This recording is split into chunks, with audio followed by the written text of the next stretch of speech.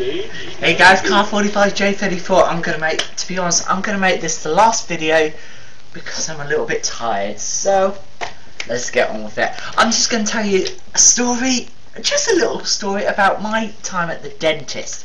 Because why not? I'm getting my braces off next week, so I'm gonna celebrate with a story about the dentist. Okay, so I was in the waiting room for about an hour, which is typical because of the NHS in the UK. NHS, that is the National Health Service to you guys in the States.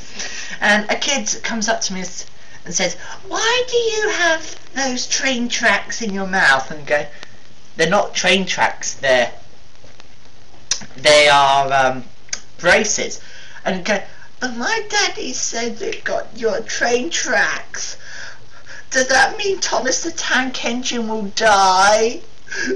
And he just starts crying, and I'll go, I'm just trying to think of a good way to shut him up. But just before then, I'm called into the surgery and go, "Oh, thank the fuck for that." So then, because kids these days, they just don't care about what they say to you. I mean, adults, they're very careful about what they say, but kids, they don't care. They will just say whatever they want.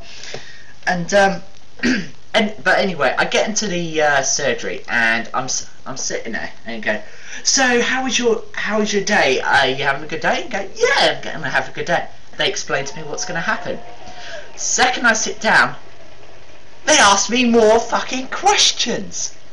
Whilst I've got stuff in my mouth. So they go, "So what are you doing on your holiday?" "Oh, that's nice. You going to go anywhere this year?"